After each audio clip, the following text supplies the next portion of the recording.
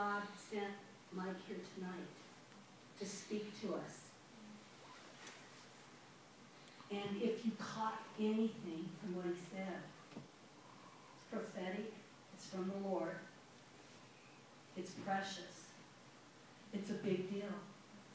As I was sitting there, you know, just marveling in Shirley and the grace of God, the mercy of God, and the healing power of God in Mike's life, and that he is here tonight, speaking in my meeting. He's to be respected and honored. You know, there's something in the body of Christ that do not respect and honor.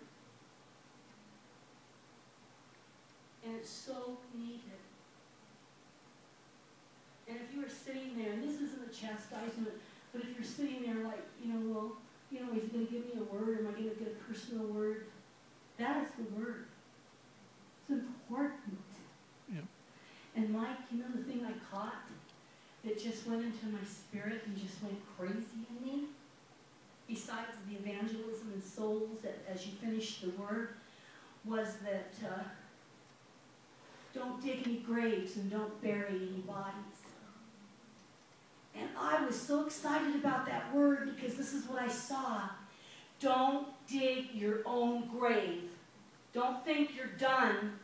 Don't think that you're finished. Don't dig any grave with any part of your body, any need that you have.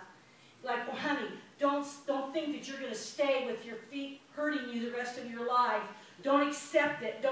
Don't dig a grave and bury your body. I just saw a huge prophetic word there.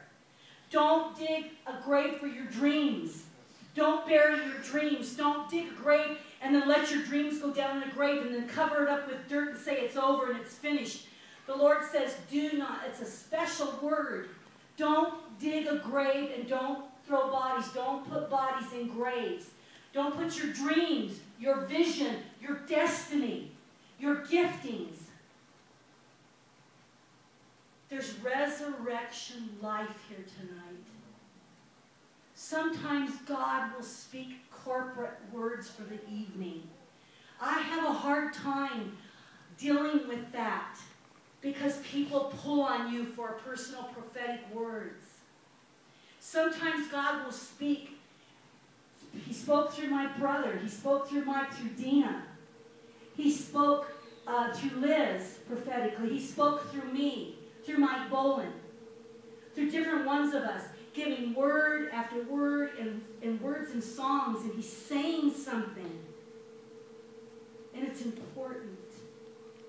It's important. He's telling me right now he's igniting a light, a fire underneath us.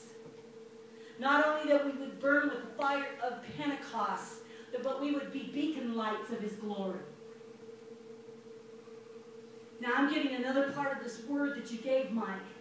Go dig up what you buried and call it forth.